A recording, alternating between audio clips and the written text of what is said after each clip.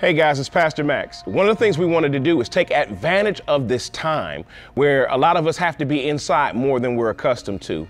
And we want to spend this time growing closer to God. And so we've been trying to do some things where we just take a couple moments and read some powerful scriptures. Let me tell you this. The Bible says that God's word will not return void. So we believe that just by sitting and spending a couple moments reading the scriptures, it will allow us to grow deeply and it can sink down in our spirit. And one of the reasons that's important is because the word says, I have hidden your word in my heart that I might not sin against you. So today's scripture is coming from the book of 1 John, not the Gospel of John, but 1 John, chapter 1, verses 5 through 10. And it says this: This is the message we have heard from him and proclaimed to you, that God is light and in him is no darkness at all. If we say we have fellowship with him while we walk in darkness, we lie and do not practice the truth. But if we walk in the light, as he is in the light, we have fellowship with one another. And the blood of Jesus, his son, cleanses us from all sin. If we say we have no sin, we deceive ourselves, and the truth is not in us. If we confess our sin, he is faithful and just to forgive us our sins and to cleanse us from all unrighteousness.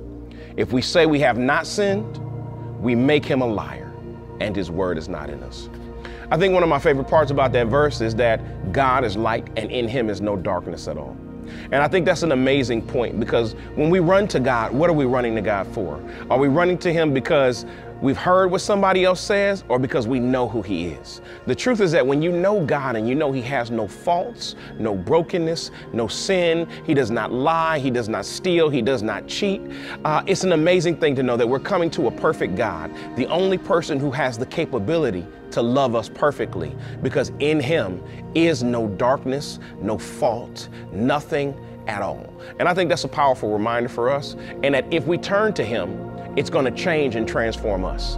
We're going to begin to walk in the light as he is in the light, and have fellowship with his son, because that blood is cleansing us from all unrighteousness. I think that's a powerful reminder for us. I think it's something that we need to hold on to, and I think it's something we need to meditate on. So guys, when you get a moment today, why don't you open up the word for yourself, go to 1 John, take a moment and just remember and reflect on the truth of who God is, that he is light and in him is no darkness at all. If this has blessed you, go ahead and put something in the comments. And also go ahead and down there and tell us what verses have impacted you, that really move you, that have stirred you up and motivated you. And maybe we'll go ahead and read those on camera in the coming weeks. Guys, take care. God bless. Check us out at lifepointcc.org if you want to check us out on the web.